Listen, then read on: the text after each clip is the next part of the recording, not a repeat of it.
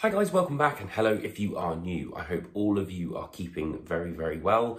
And I know that I've not uploaded for about 2 weeks now, but there's a good reason behind this, because I really wanted to take the album that I'm reviewing today, take time with it essentially. So I wasn't sent an advanced copy of this release, which is why it's a little bit later. So this week I'm going to be talking about the biggest metal band on earth, hands down. And out of nowhere, the band announced that they had returned with an amazing single that was Lux Eterna, which roared back to that Kill 'Em All era and really had us all raring to go. So with that in mind, I'm diving into the new album now that I've had time to chew on it and churn it. So here's what I thought of 72 Seasons.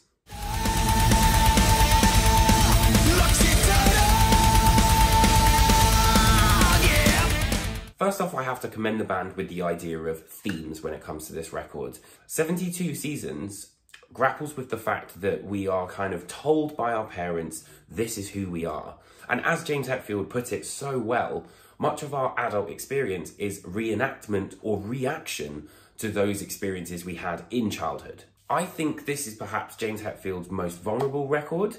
It also shines a light, and I think quite importantly, on mental health, which, you know, a band of Metallica's magnitude talking about this sort of thing is going to get a lot of people talking, I think. There's a huge amount of honesty on here, and, you know, the idea of looking at mental health, I think, is really grappled with in, you know, Neglect, on Chasing Light, which I think was quite autobiographical for James. And then you've also got Room of Mirrors, which I think grapples with the idea of self-esteem.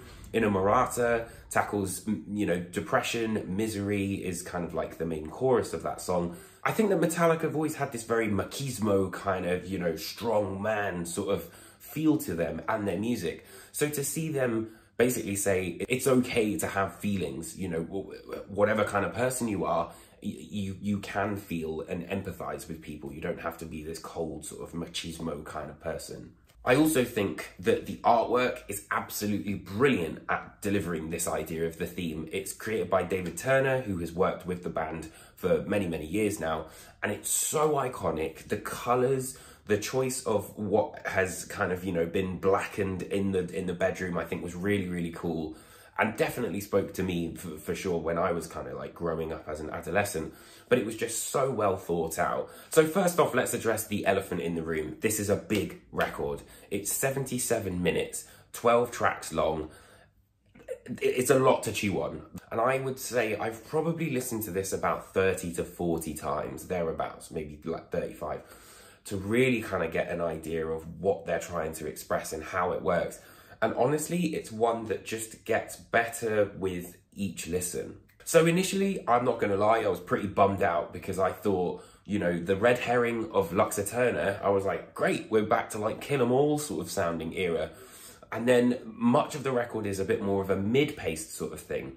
But the thing is what it lacks in speed, it makes up for in variety.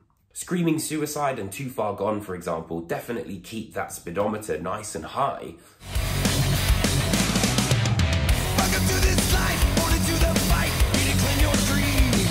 And I think there's a real sense of weight to their sound. You know, you've got the title track, 72 Seasons, Shadows Follow, and then Sleepwalk My Life Away as well. They're all really strong tracks that I think really bring that sort of element of Metallica, the sort of weight of Metallica to the forefront. If Darkness Had a Sun, for example, was one that I wasn't initially very sold on, but then it has that sort of the thing that should not be sort of feel about it. And I really like that chromatic riff that's kind of the main part of the song.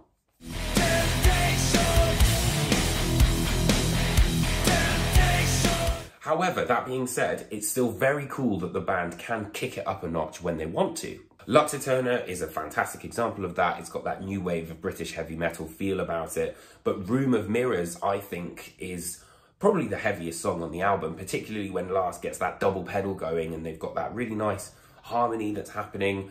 It really reminds you of how vital of a sort of like musical influence Metallica have had.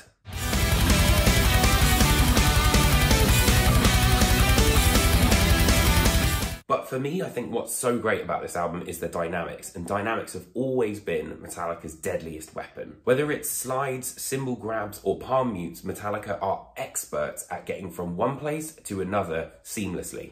But I have to say, the star of the show for this album in particular are the riffs. So the band are kind of trying different things, and particular Inamorata I thought sounded a little bit like a sleep song. You know, it sounds like Sabbath, but via sort of Metallica in a way.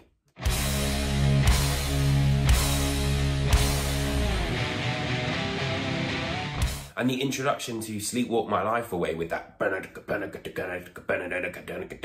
reminded me of, you know, the 16th note kind of Meshuggahs, the Tesseracts and things like that. So it was cool to see that kind of influence sort of creeping in a little bit before we get to the all that sort of stuff.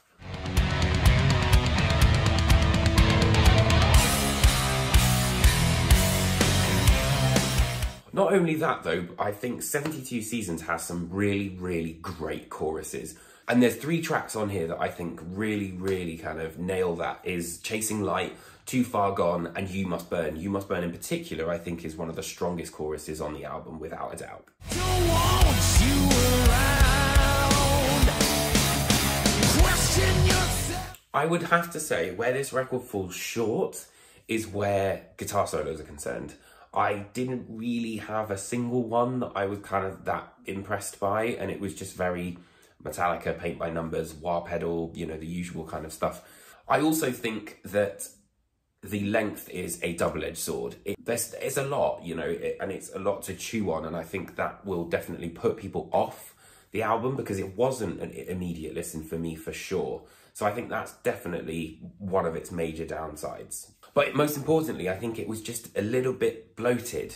You know, like it maybe didn't need that extra verse, or it didn't need that extra run of the chorus, or like the intro to the outro kind of section where they play that riff one more time. It could have just been cut from that. And I think we would have had maybe a slightly easier to access record. Where Hardwired went straight for the jugular, 72 Seasons is its more pensive brother. It's more measured in its sentences and has a lot more impact, but like me, it takes a long time to get to the point sometimes. And that, I think, is really the crux of the album. And so for that reason, I'm going to give the record a 7.5 out of 10, because it is a great album, but it could have been even better. I've got loads of interviews coming up. I've got Cattle Decapitation, Frozen Soul, The Ocean, and Enslaved, all coming up. So I might not do as many reviews as normal because there's a hell of a lot of stuff I need to get done. So bear with me on that, but you will get some really cool interviews with all of those bands. They're almost like an hour long, a lot of them. So thanks ever so much for checking this out. If you could hit that like and subscribe button, that would be amazing if you enjoy this content. I've got loads more videos on the way. Thank you so much for watching, and I will see you very, very soon.